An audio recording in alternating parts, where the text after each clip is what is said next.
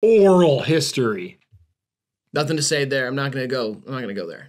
Go where? Why do you keep defending yourself? No one thinks your mind's going to the gutter. Oral history? What about it? Nothing. I'm not gonna make a joke about Abraham Lincoln topping off George Washington.